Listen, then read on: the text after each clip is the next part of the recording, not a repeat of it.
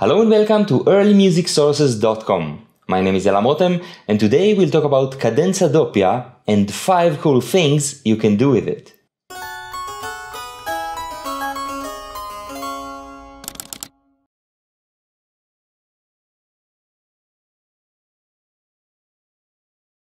The progression called Cadenza doppia in Italian, literally a double cadence, is one of those very basic patterns that were flexible enough to be used in completely different styles of music, from early Renaissance motets to high Baroque violin sonatas. In this episode, we will check it out in detail and show 5 things you can do with it, and by this, practice your counterpoint. Before we start, let's see how it is connected to other cadences that we already know and check its basic variants. Cadenza doppia is one of the Italian names for what we call in our terminology a 4-step authentic cadence. Check our episode about cadences if you need to refresh your memory. To achieve the basic variants of a cadenza doppia, one may vary the tenorizans clause and leave the cantizans and bassizans as they are. This is how it sounds without any movement in the tenorizans. In the most common variant, the tenorizans moves together with the cantizans, ascending to the 6th and then descending back to the 5th. We will just call this one the most common variant, as we don't want to over-label things unless it's absolutely necessary. A slightly less common variant, but equally legitimate, is for the tenorizans to descend to the 4th instead.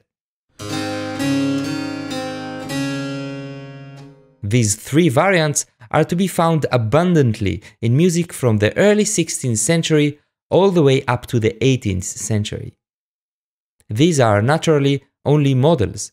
In actual compositions, the voices may exchange their functions during the progression and appear in varying positions, as in this example.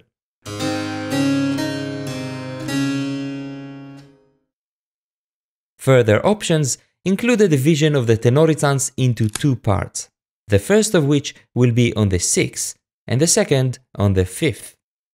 In minor modes, it creates a bad interval with the cantizans, that is, one which is augmented or diminished, and therefore was used only from the beginning of the 17th century. A last variant, that for a change also modifies the cantizans, is made with a prepared 5th that is then used as a dissonance against the 6th of the tenorizans.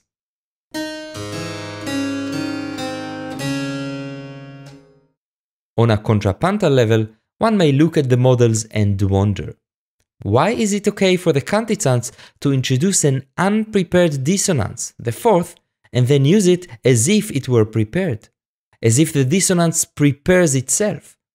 This is a very good question. The answer, however, is rather disappointing. Despite going against basic concepts of counterpoint, according to which dissonances must be prepared with the consonants, it somehow became okay to do so within this specific context. In Vicentino's treatise from 1555, probably the earliest treatise which speaks of it, it is described along with the term sincopa tutta cattiva, a syncopation which is all bad or wrong.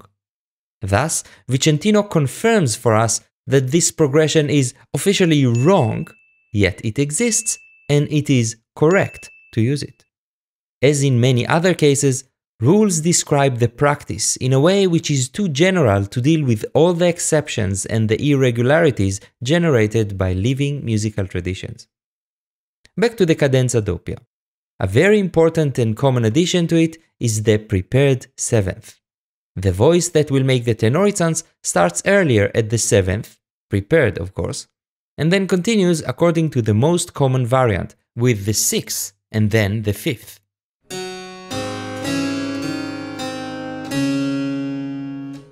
Typically, on the 2nd step, only notes that are either the octave 6th or 4th can take place.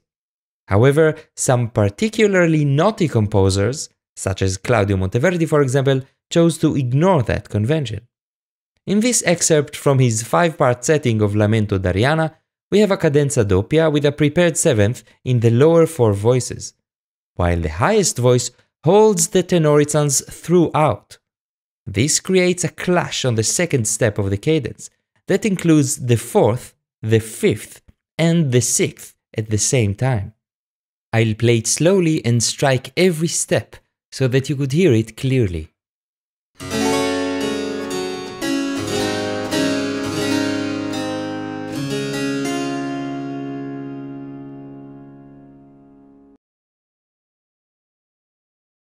Now that we know the basics of cadenza doppia, let's see 5 cool things we can do with it. The first 4 use the progression of the voices in order to create sequences. Let's see. 1. Going in circles. If every time that we land on the finalis of the cadence we start a new cadence, we create a sequence of descending fifths. Here is one way to do it.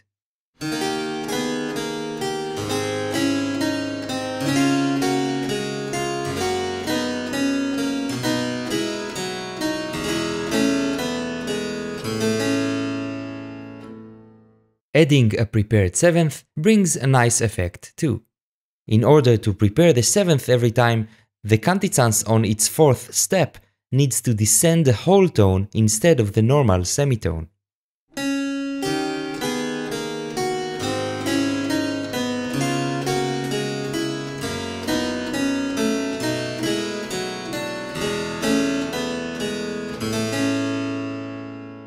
Another option is to use the variant where the tenorizans is divided.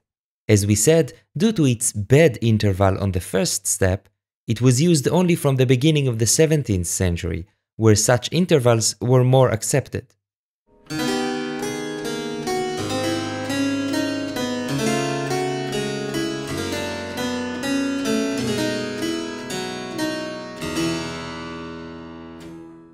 This might be a good point to remind you that these examples are mere theoretical practices. Such long repetitive sequences were generally not favored in actual music, and especially so in the 16th century, where variety was regarded as extremely important. Even in the 17th century, when some composers sometimes used shameless repetitions, it was of longer units and not such short fragments. Let's get on with the second cool thing one can do with a cadenza doppia: descending stepwise. If taking the prepared 7th model, we just need to change the last step in the cantizans and in the tenorizans to make it work. For example, like this. The problem is that when repeating the sequence literally, we quickly arrive at weird keys and creating a need for many accidentals. If we want to avoid weird keys, we could use the sequence less literally and more diatonically. Or in other words, put the accidentals only where we see fit, like in this example.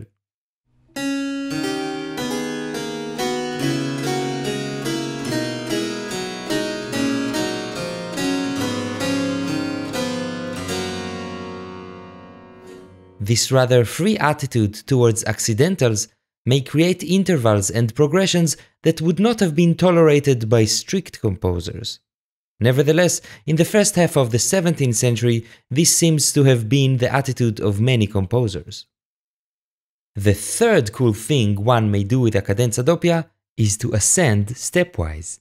For this to work, the last step of the tenorizans must ascend a step to the 6th, that will become a 5th when the bass ascends, thus bringing us to the initial position of the progression. Also here, if we follow the progression literally, we quickly end up with many accidentals. So here is a more diatonic version.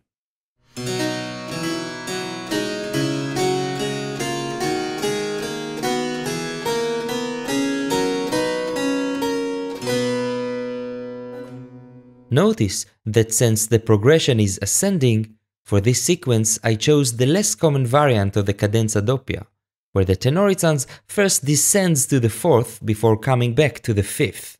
This is in order to create a more pleasing and less repetitive line for the tenor part. And here is the 4th cool thing one may do with a cadenza doppia: descend by thirds using the variant with the dissonance between the sixth and the fifth.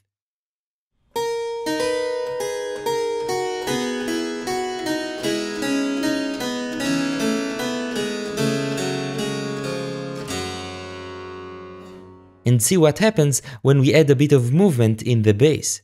It almost starts to sound like music.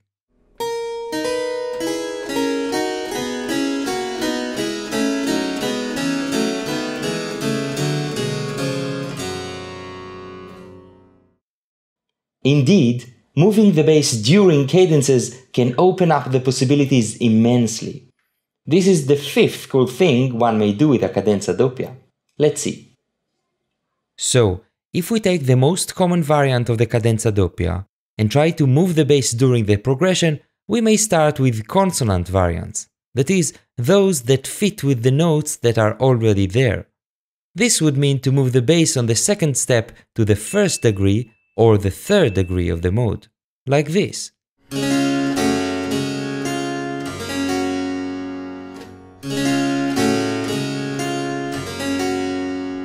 Since it's all consonant, it doesn't sound like anything special. Other variants, however, are dissonant, and that fact didn't stop composers from using them. A very common such dissonant variant is made by moving the bass to the fourth degree, disregarding completely the dissonances that it creates.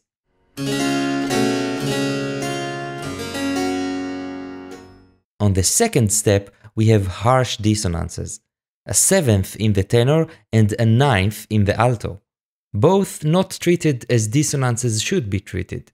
This specific variant is found in music starting from around 1600, but described in a treatise only in 1677 by Bartolomeo Bismantova.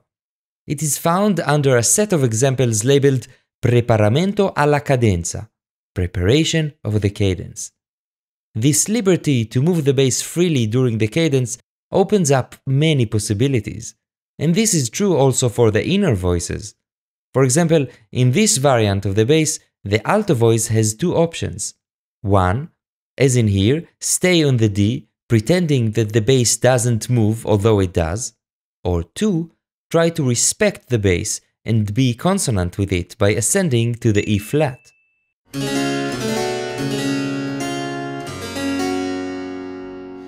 Applying the same idea to other cadenza doppia variants, this time in a major mode, will lead to different results. For example, in these two cadences, I used the variant where the tenorizans is stationary and moved the bass once to the fourth degree and once to the augmented fourth degree.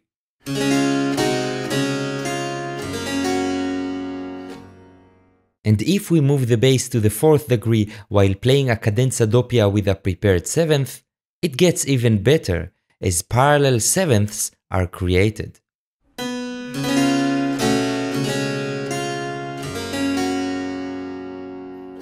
The earliest example of such a cadence is from around 1600, in Emilio de Cavalieri's Lamentations for the Holy Week. In the verse, Si est dolor similis sicut dolor meus, if there is any sorrow like mine, he appropriately uses the harshest tools he had to express sorrow in music. In a manner that is a bit similar to the example we saw before from Monteverdi, Cavalieri combines the variant with the prepared seventh with the variant with the stationary tenorizans. If this is the only thing that he would have done, it would have looked like and sounded like this.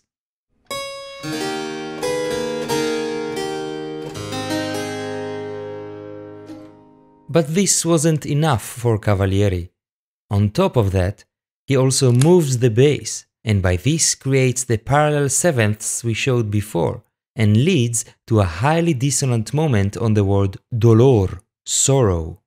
It includes, if the difference in octaves is disregarded, an A, B, C, and D, all at the same time. He then repeats the same progression with a slight rhythmic difference. I will play the whole sorrowful phrase.